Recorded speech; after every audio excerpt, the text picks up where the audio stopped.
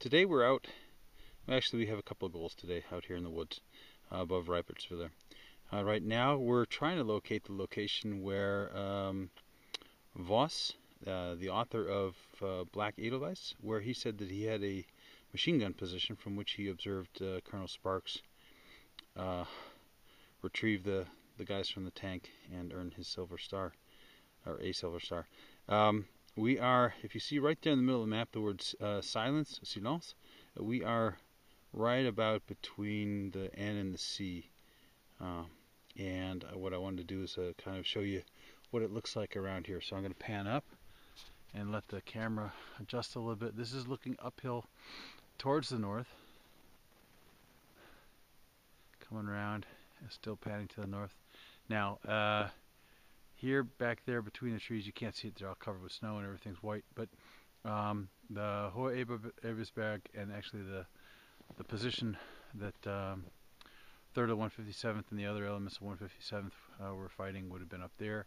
And then also you can see through the trees over here, back behind that, you can see the Ebersberg, which is that finger that goes down from the Hohe Ebersberg.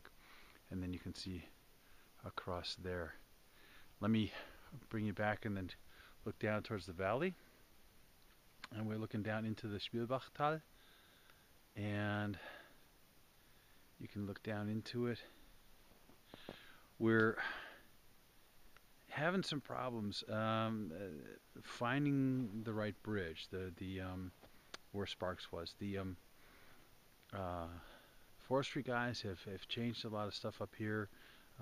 We're with someone here who has been out with people who were, with veterans, and have looked at it, and it's all kind of different. And apparently in the last 10 years, the forest has really changed. So we're still continuing to search and try and figure out where Voss's machine gun position was.